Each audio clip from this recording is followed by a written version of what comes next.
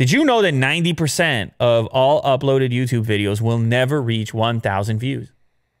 Would you have guessed this? Would you have thought, prior to seeing that headline, would you have thought that was the case? Or yeah. Yeah, I would say so. You would, wouldn't you? There's a lot of people creating content. Yeah. That's because you exist on YouTube. You work in YouTube. Yeah. If you're an outsider, you might be surprised to see this. Because I think a lot of people have this impression that you upload something to YouTube and people will see it. Yeah. And the truth is, it's not. No, they won't. And plus, when you see the home feed, there's like thousands of views, you know, of successful videos. You don't see the ones that have like 1 view or 10. Never. Yeah. Never. You're right. And it makes sense. I mean, it makes sense.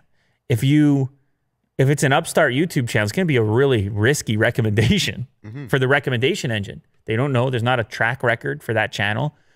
That channel presumably is new to the platform. It's got to take some time. I mean, something that we've learned being in this business, consistency is huge. You got to be consistent. You got to be reliable. You got to expect, okay, you know, I'm going to get content over here. Yeah. And I'm going to sort of know roughly what it's going to be. And that's going to be a healthy relationship. And it's inherently more risky for YouTube to be recommending content without the track record associated with it. And to build a fan base. To build a fan base. Yeah. And to figure out where it's going to make its investments. Because the recommendation engine ultimately is about business.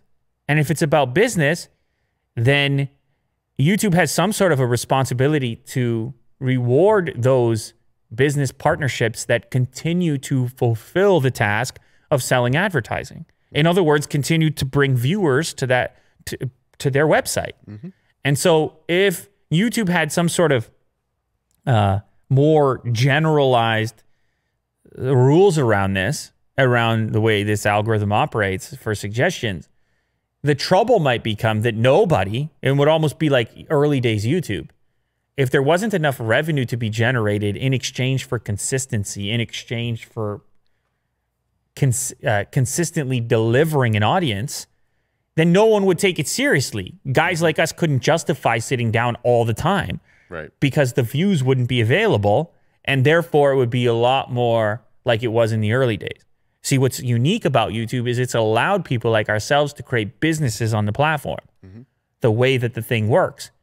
And the fact that there's a healthy business underneath the content allows for you to approach content in a more professional manner than you would otherwise be able to justify. And so you can imagine if it was just across the board, everything got suggested at the same rate, it would all be garbage.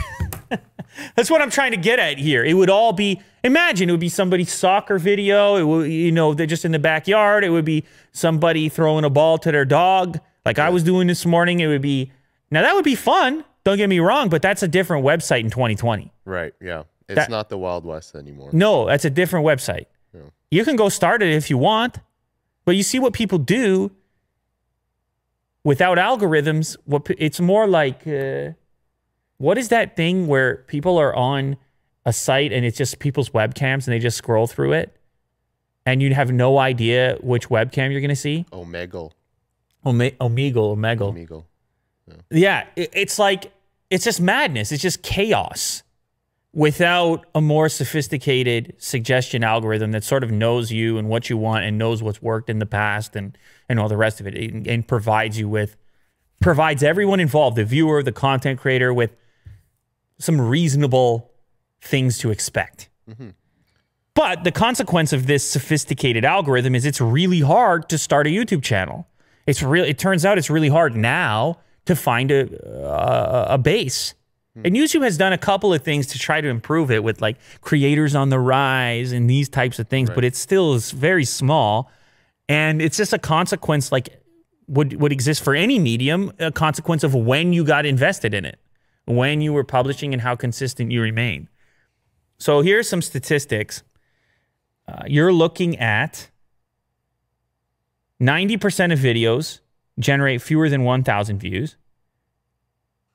And YouTube channels that reach 100,000 views on average account for 0.77% of all content.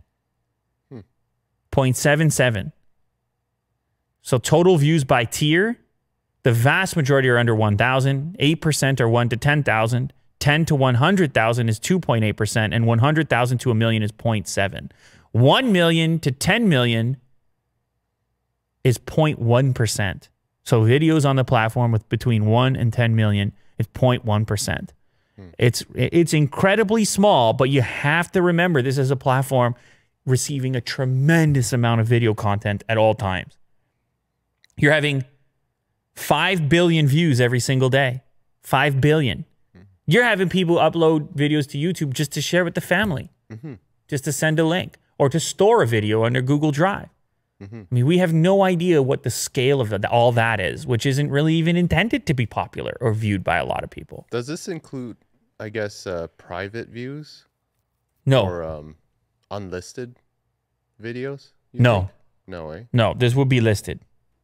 This will be listed views, because I know unlisted views, if you take a video unlisted, that comes off the public view count. I see. So now you can also, there's another chart down there that showcases how this breaks down per category, with music at the top. Music is the most popular segment. You know how music videos stack tremendous views. But you can check it out. Gaming is a little bit surprising in there. You can get a bit more information. But what does this tell you? What can we take from this? I will say the same thing I said in the past when people ask me about, oh, how do you become successful on YouTube? This is the best advice I can possibly give for anybody. It's hard work. It's probably harder work now than it was when I started. And people underestimate how resilient and consistent you have to be.